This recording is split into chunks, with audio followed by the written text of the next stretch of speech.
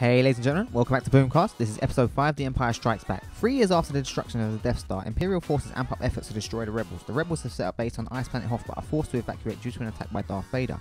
Whilst investigating a potential meteor strike, Luke is injured and captured by a Wampa. He escapes using his lightsaber. The Force ghost of Obi-Wan Kenobi instructs him to train under Jedi Master Yoda. Luke then takes a journey to Dagobah to train with Yoda. Han and Leia grow closer over time as Vader summons bounty hunters to track them and the Millennium Falcon down. Han, Chewie and Leia are pursued by Imperial troops and are eventually caught at the Cloud City of Bespin, a mining facility owned by Han's good friend Lando Calrissian.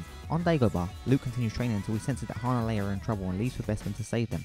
Darth Vader lures Luke into a trap in the City of Clouds. It is here that Han gets frozen in carbonite and is taken by Boba Fett to collect the bounty on his head. During a lightsaber battle with Darth Vader, it is revealed that Vader is in fact Luke's father. Luke loses a hand in the process but manages to escape with his friends. Aboard a medical frigate, Luke's severed hand is replaced with a robotic prosthetic. Lando and Chewbacca set off to rescue Han whilst Luke, Leia and the droids await word from Lando. If you haven't done so already, please follow us on YouTube, Facebook, Twitter and Instagram. Until next time, boom!